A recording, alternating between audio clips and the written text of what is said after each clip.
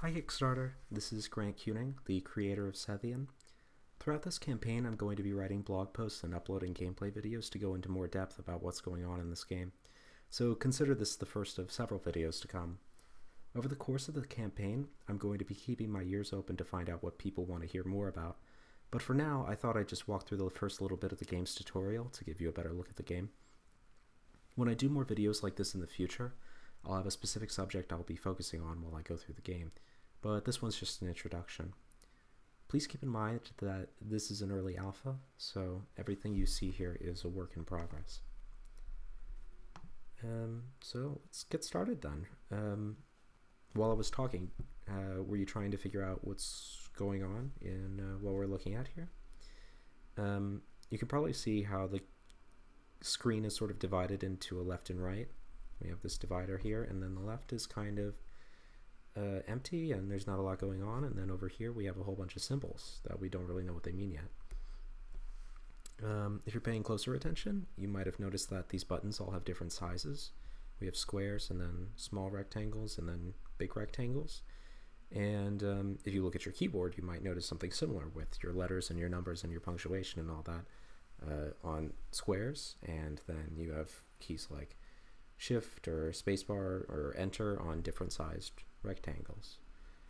And if you are very astute, you might have noticed that there's sort of a thematic link between these symbols here. So if we look at this first column, we see a lot of lines, and then in the second one we see a bunch of circles, and then we see triangles, and then quadrilaterals. And that link is going to help us find the symbols we're looking for later. Okay, so to really get into what's going on here, we're going to have to look at our journal. That's going to tell us everything we need to know. Controlling the game is really simple. It's all on the mouse. Left click to press buttons, and then right click is open the journal. Unless you're watching this in really high resolution, which I'm not even sure I'm going to upload, and you're watching it in full screen, you probably can't read this. So I'm going to read through it because it's pretty important, and then we'll be ready to really get into it. Okay. Entry 7. By now, I have given up hope of any human encounter. I maintain that there must be at least a small population still present on the planet, but having not been found, they clearly do not want to be found. It may be better to avoid a people as distrustful of outsiders as that. I have not forgotten the relatively well-preserved consoles I discovered shortly after landing, and have decided to attempt to interface with them manually, as other modes of use seem to have been compromised by damage I cannot repair. Unfortunately, I suspect that these machines are designed for use by locals, or at least colonists, and so I will be using a language I am not very comfortable with. I am fairly confident that the late lingua franca of the planet was not Teleusian, as spoken by most of the colonists, but rather the Daedic transhumanist Creole, as spoken by most of their trading partners. Moreover, from what I have gleaned from what survives among the ruins, the dialect spoken locally was not the conservative, highly mutually intelligible variety described by Dalfaringen, but rather the so-called Creole of a Creole described by Bakuhar. Unfortunately, I have not very well acquainted myself with Bakuhar's work, so I will be doing quite a lot of learning in the field. I'm familiar with the convention of writing top to bottom, left to right from my work in Cam 4, and other aspects of the interface are clearly borrowed from Desrian models. Backspace and Enter are in the bottom right, and punctuation marks are aligned just to the left, with letters arranged in a grid above them. Spaces for input and output appear on the left sides of the interface. Let's pause for a second to look at the keyboard and see if we follow all that. Bottom right is backspace and enter. See backspace there. Punctuation, that's these 6 keys here. Then these are all our letters. And then we have input here, that's where what we say goes. And then we have output here, that's where what the computer says goes. Then there are these things, which we don't know about yet, but we have a lot on our plate, so we're not ready to get into that just yet.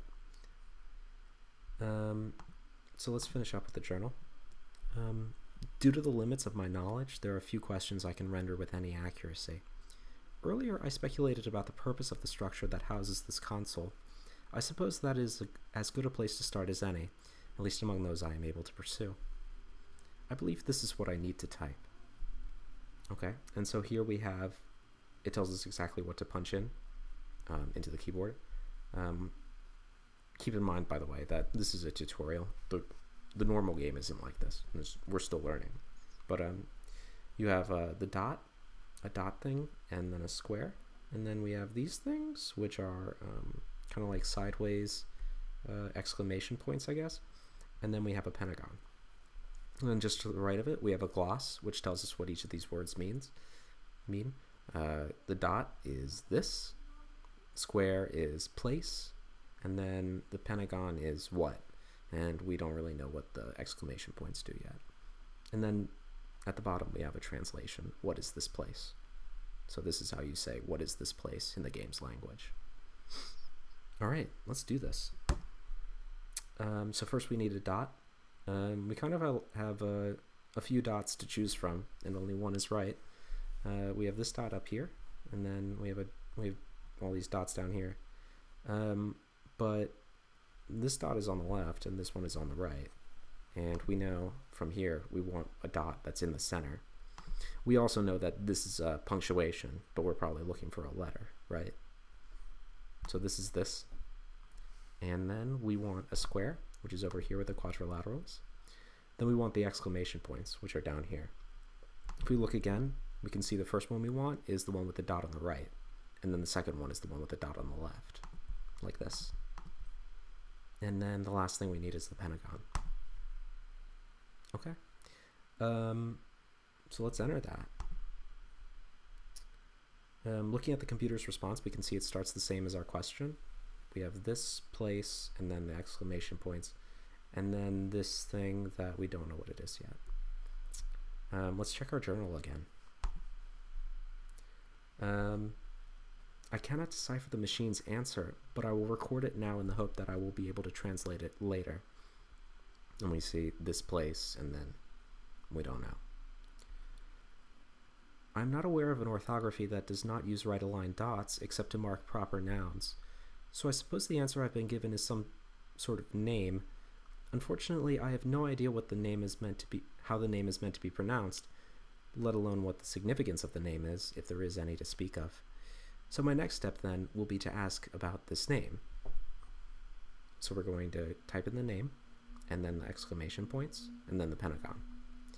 And that's how you ask what is the name. Okay, let's do that.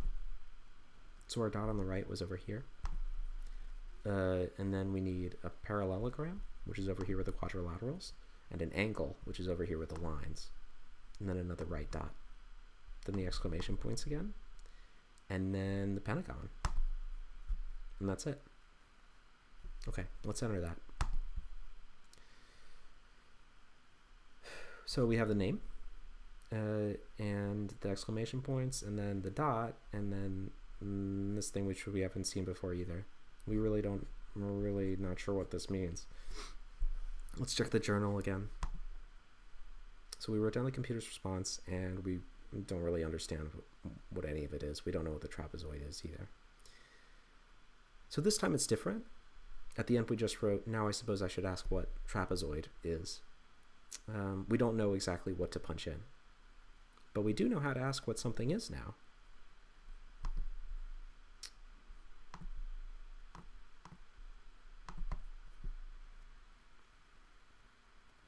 Right? That's all I wanted to do for this video. Please check back every day. I'll be doing a lot of updates. Yeah, thank you for watching.